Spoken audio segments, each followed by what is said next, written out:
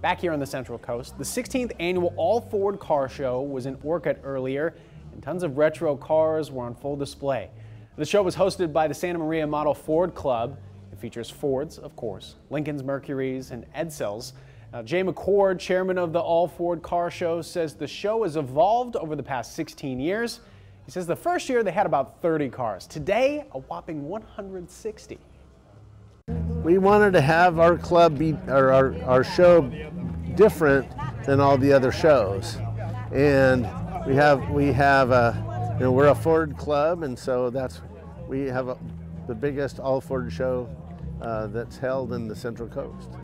Yeah, no Chevys there. The show is free, but proceeds from the show, if you donate, support the Allen Hancock College Automotive Technology Scholarship Program.